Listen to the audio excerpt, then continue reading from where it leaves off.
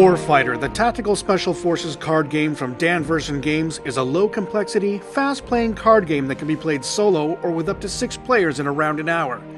Players play cooperatively as a squad against the game system in high-stakes, high-tension missions with a variety of objectives. Also, there are no additional rules to learn for solo play.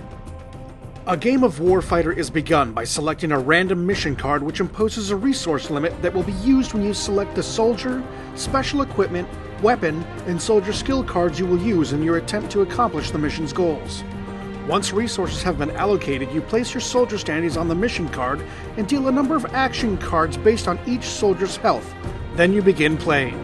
A location card is drawn and hostile forces are placed. You then play cards to move and shoot, hopefully clearing some of the hostiles from the location before they get their turn. On the hostiles' turn, they will appear, move, and make their attacks. At the end of the turn, you discard any unwanted cards and draw new ones in preparation for the next turn. Warfighter is a Dan Verson design. Dan has been designing games for 30 years and started his own company 5 years ago. He needs your help to make this game a reality. And with enough funding, he'll be able to add bullet dice and plastic figures to the game. Warfighter is a team game. To win, you must work together to provide covering fire and coordinate your attacks in an effort to overcome the enemy's defenses. Once this is accomplished, you will need to plan your final assault on the mission objective.